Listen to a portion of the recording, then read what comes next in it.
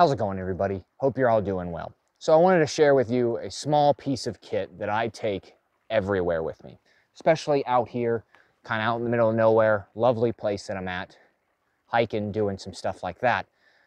But even in the city or stuff like that, I still carry this particular item with me. And mainly is a pocket size trauma kit. Now, they make certain ones out there. I specifically piece this one together, and I'll throw everything in the description box below if you are interested in something like this. But I'll just throw it out here on the ground real quick, and I'll show you what I carry with me. It's very easily slips in a pocket, especially cargo pocket or something like that. Just kind of disappears, goes away. Now, it depends if you wear cargo pants and stuff like that. Personally, people will not carry these because they're too big and bulky. Mainly, I'm not really too concerned. I carry this off duty, on duty, all that kind of stuff. So let's dive into it. I'll show you what I'm talking about. Maybe you can get some ideas for your kit, other stuff like that to carry with you every single day. All right, so I have the bandana thrown out here, which of course, is a required piece of kit in my opinion.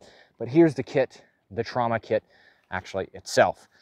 Small, easily put into a cargo pocket, something like that, at least in my opinion, especially every day or out in the back country, something like that.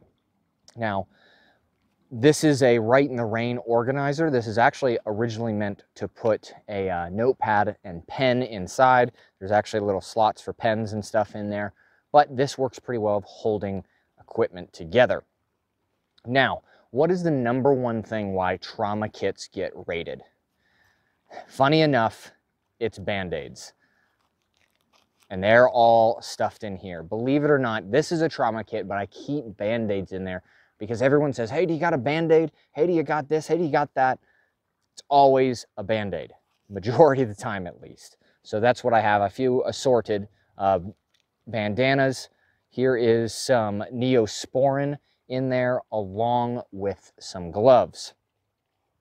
Now, getting into the kit, actually what it has inside it, I have some H&H compressed flat gauze. This stuff works really well, especially for wound packing, other things like that. Works extremely well. Below that, I have QuikClot. This stuff's a little bit expensive, but works extremely well, of course, for packing and getting that coagulant to stop the bleed immediately. Wound packing again. And then wound seals or a chest seal to stop that tension pneumothorax from occurring.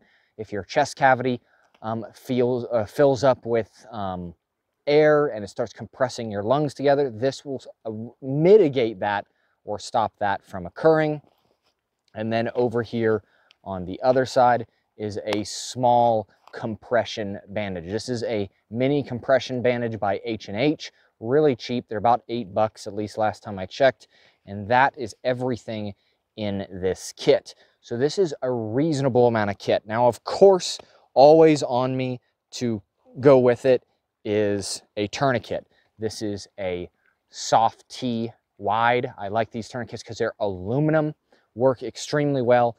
And this is a kit that I have on me every single day, whether it be at work with me as I am military law enforcement, whether it be I'm out here enjoying myself, this kit always goes everywhere with me.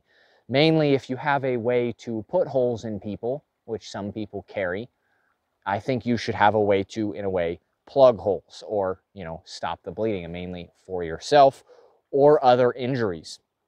This is a good kit to maybe have attached to a chainsaw or something like that, or just in general, anywhere it can stay on you.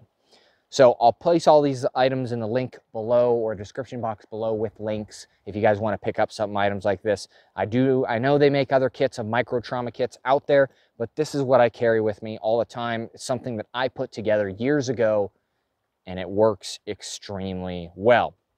So if you guys like this kind of stuff, definitely hit like and subscribe. And before I go, this was not my idea to put it together.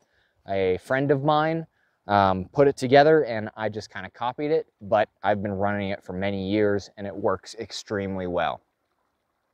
So you guys like that kind of stuff, hit like, subscribe, greatly appreciate it, and I hope y'all have a great day.